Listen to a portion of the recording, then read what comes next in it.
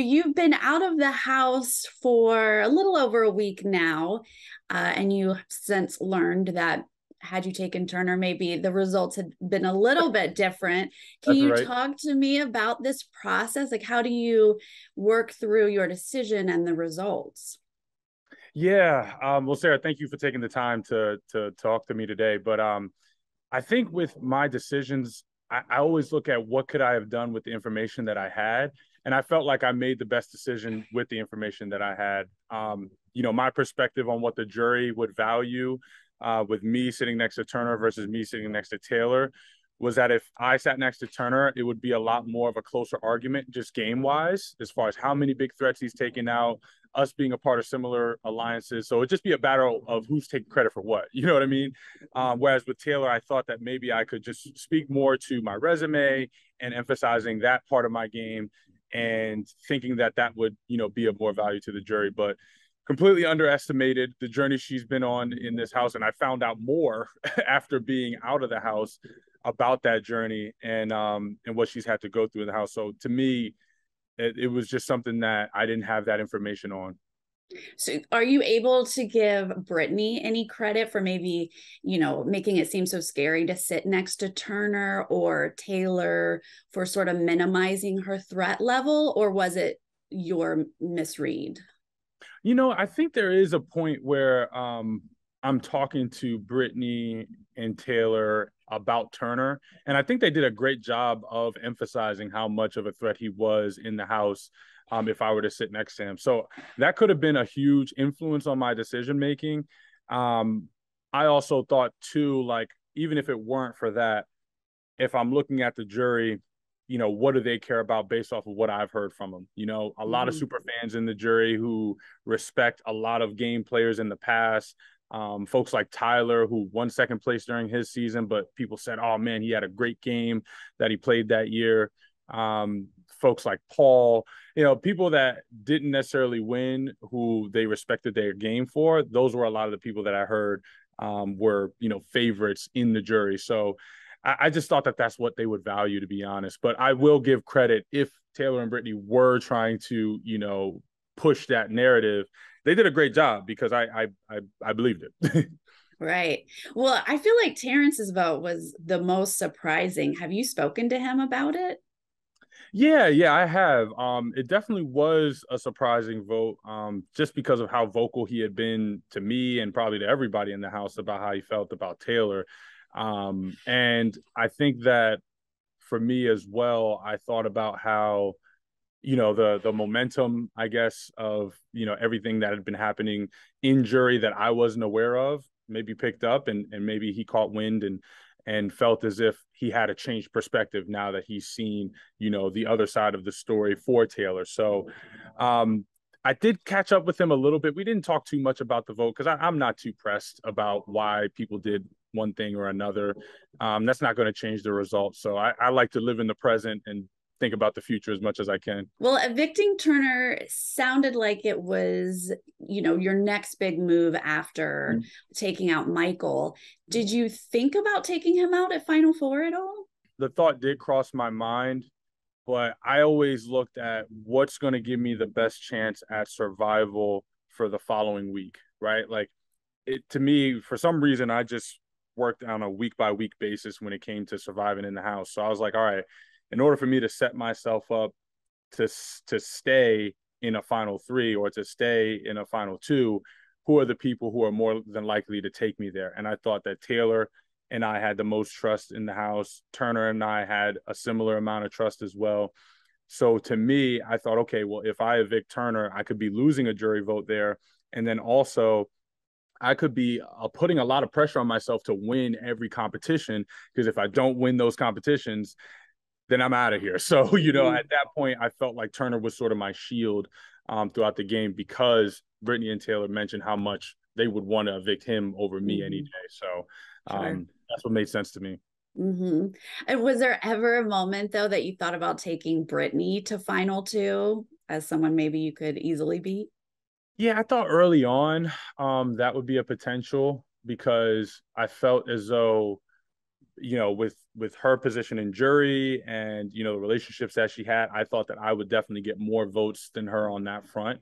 Um, but it didn't necessarily play out that way because I think I started to see very clearly that Brittany had intentions of either evicting me or evicting Taylor, which I thought, okay, that means that if she's put in that position, one of us can go home just like that, right? So carrying her even further, or not carrying, but bringing her along even further, I just felt like wouldn't be beneficial because, again, it would put more pressure on me to win every competition, and I just didn't want to do that. Now, during your week 10 HOH, they wake you guys up early, middle of the night for this veto. You don't make it down there. What happened?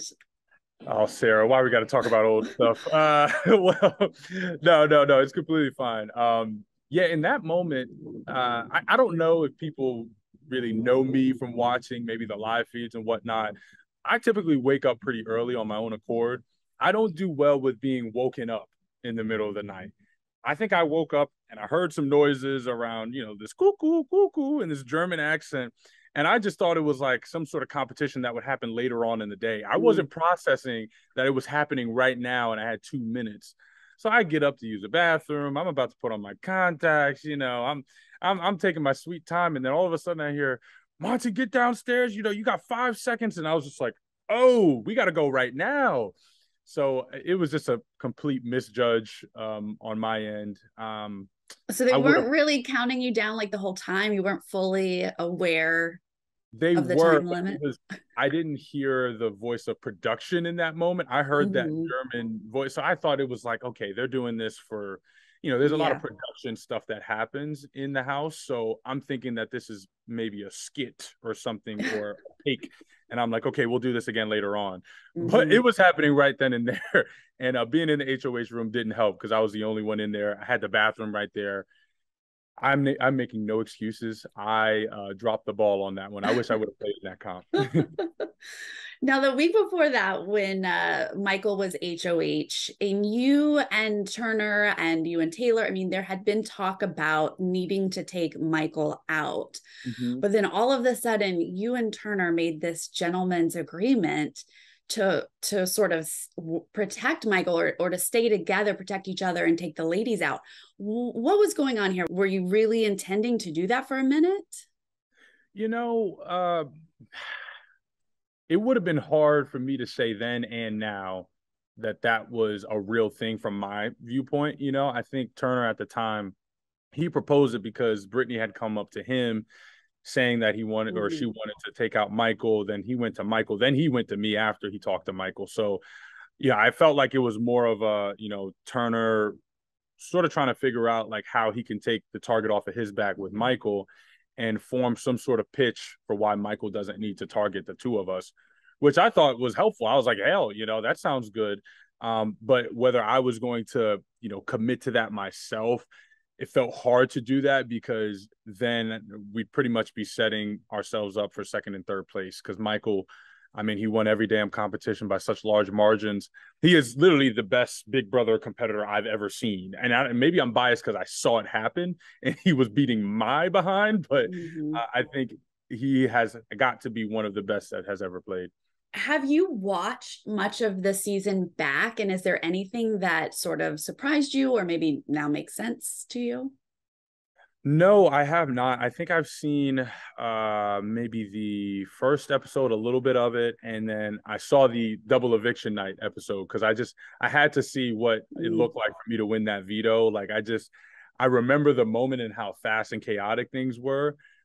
But my word, Sarah, if you were in that moment, it felt like complete and utter chaos. So for me being able to watch like how it was edited, I thought that was fun. Were you throwing any comps early on? It's so funny, Sarah. Like I'm sure people think that, especially just given, my physique and, like what people believe I'd probably be capable of. But those comps, I'm telling you, those things are not easy. They're not made for just the strongest, the fastest, the most agile. Like every comp has its very unique skill sets that are needed. Like Pie Fest, my word. I mean, I'm not good at eating pies. Like I barely eat them, and trying to find like a a little foam tea at the bottom of this pie was almost impossible for me. So no, I did not. I truly tried in every competition, which I wish I could tell you I did throw them because maybe it'd make me look cooler. But no, I tried in every comp that there was, and sometimes I came up short, and sometimes I came through when I needed to. All right. Well, thank you for your time today, Monte. Thank you, Sarah. Take care.